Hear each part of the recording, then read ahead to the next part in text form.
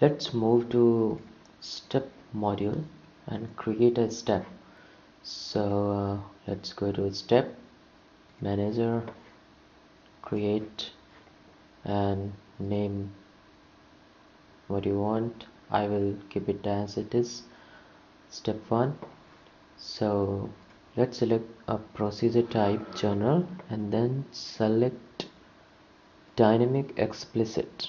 Okay, so we will use dynamic explicit procedure to simulate this model.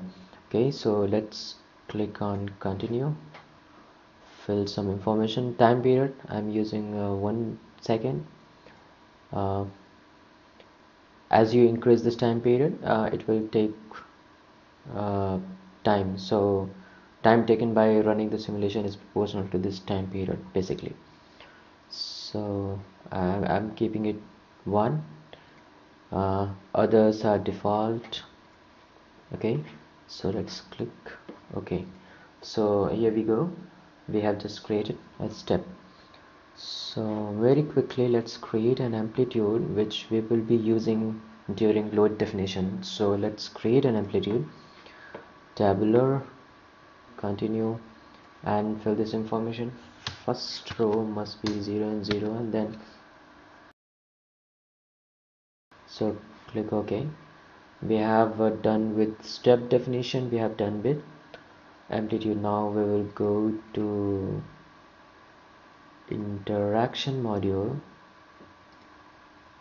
Before describing other things, let's create a reference point. So go to tool and create a reference point. Click on reference point, select this point here, this point.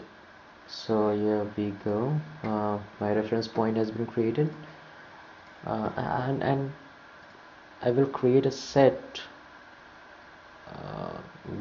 by going to tool and set, then manager, create geometry. Let's name it so we can recognize it, a reference point. Okay, and click on geometry because reference point is counted as geometry. Okay, so click continue, select the reference point, and done. Okay, so this is it. Visible first, go to tool, view cut, and then probably I think this should work. Yes, now you can see that the inner surfaces now we can see, right? Now we will be able to select the surfaces. So make sure every bits and pieces in the inner side is selected. So for example, this one, this will also make the internal surface. To select multiple surfaces, hold shift key and click right mouse button. Okay, so I'm holding shift key, I clicked on this surface, I will click on this also, this one also. I'm holding shift key, right, and I'm right clicking on the mouse button. So I'm selecting this also, this one, again. Just it's there are many small surfaces, so it is boring, but yeah, we have to do this, right? So okay, later what we will do is this internal surface will help us to define the cavity and uh, internal pressure. So once we will make a set, it will be easier us to define all those things, right? So that's why we are doing this.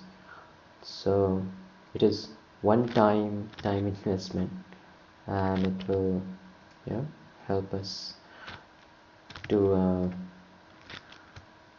save time in later processes. So we are on halfway. There are a few more remain.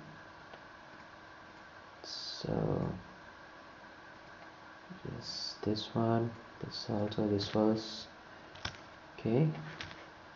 Let's a little bit zoom out, and just be uh, attentive so that you don't select the outer one. So just be okay. So I think a few more to go. Okay, it has be very careful about that. Okay. So I can select this also. I think I have left out some. Let me select all those also. Here one is left, here one is left, this one I think. Zooming in, I think this one also. To zoom in, zoom out, scroll bar, by scrolling the wheel or the mouse button you can zoom in, zoom out, right?